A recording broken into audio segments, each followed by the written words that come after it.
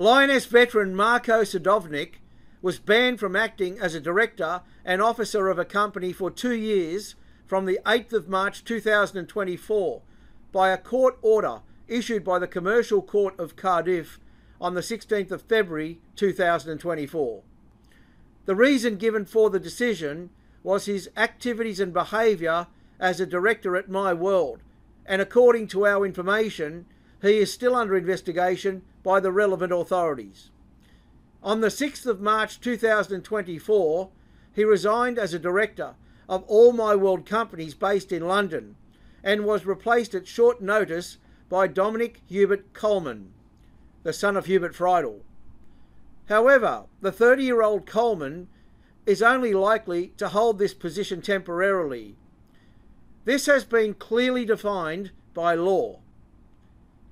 Persons who are already registered as managing directors, or board members must resign immediately upon the occurrence of a court-ordered disqualification. Disqualification occurs under the law in the case of a criminal conviction for certain business-related offences. Sentences of more than 6 months' imprisonment are relevant.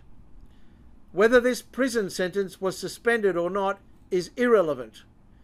The relevant offences include classic white-collar crimes such as embezzlement, fraudulent creditor, grossly negligent impairment of creditor interests, money laundering, agreements restricting competition in public procurement procedures, and tax fraud.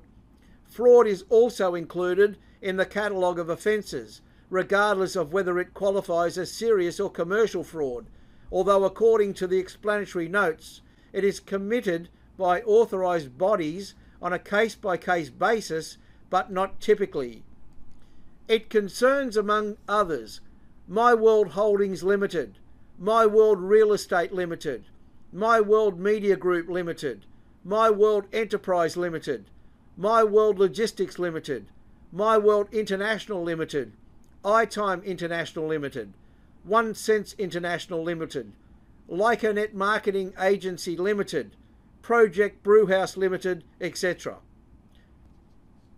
The disqualification is limited in time. If the conviction became final more than 2 years ago, it expires and the convicted person may be reappointed as a managing director or board member. It remains to be seen whether Sedovnik will be reappointed as a director in a few years' time. The Freidl companies are crumbling worldwide.